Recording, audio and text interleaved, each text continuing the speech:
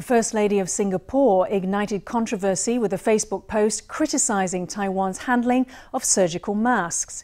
Taiwanese observers were offended when she opened a less-than-friendly post in response to a donation of masks from Taiwan with the word Her ambivalence is believed to stem from Taiwan's early ban on mask exports that hampered the work of a Singaporean mask producer, Singapore Engineering. However, the First Lady has now backtracked from her initial comments. Both nations seemed keen to downplay the conflict and continue working together against COVID-19. Singapore's First Lady Ho Ching has changed her controversial Facebook post. To all our friends in Taiwan, it now reads, "A huge thank you to all you have done, and please know that I'm forever grateful. We all know we're in this together as one world, and I'm totally grateful for everyone which has reached out, advised, pointed the way, and tried their best to help." But she signed off with a small poke in Singlish slang, writing, "And mistakes, also forgiven lah." 那我觉得也可以停了啦。 Well, I think this can finish here, La. I admit that in January, when we banned all mask exports, there were 2 Singaporean mask production lines here that had to stop producing, and of course that brought difficulty to Singapore. But we let them move back to Singapore as soon as possible.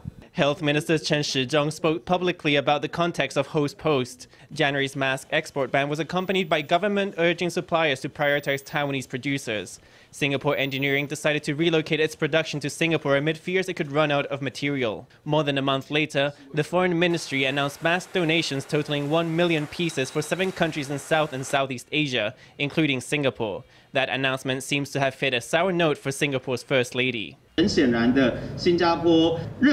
Singapore clearly feels there has been deterioration in its relationship with Taiwan since the mask production had to pause on January 24th.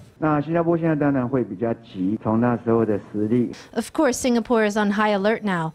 They had 10 cases of COVID-19 back then. Now they have 2,532, and that number's increased rapidly in recent days. If they are willing and want to, I hope we can both help each other out with masks. Chen had tried to hold out an olive branch. The Foreign Ministry has also reaffirmed its high regard for its friendship with Singapore. Taiwan and Singapore's relationship began in Chiang Kai-shek's era. There are Singaporean troops who actually train in Taiwan, known as the Starlight Brigade. Singapore's former Prime Minister Lee Kuan Yew wanted to bring the 2 countries closer together. He thought there was no need for antagonism and that one day they would be friends. The relationship is certainly significant. Since 1975, troops from each side have trained in the other's territory. In Taiwan's new Southbound policy, Singapore is also a key ally. The U.S. has always pursued alliances along the First Island chain. That includes Singapore's Changi Naval Base, Japan's Yokosuka, Guam, and even Taiwan. So Singapore is both militarily and politically close to the U.S., but economically, it wants to maintain a good relationship with China. Despite its size, Singapore is an important friend for the US, China, and Taiwan. That explains why Ho, as well as Taiwanese ministers, are keen to smooth over the spat as swiftly as possible.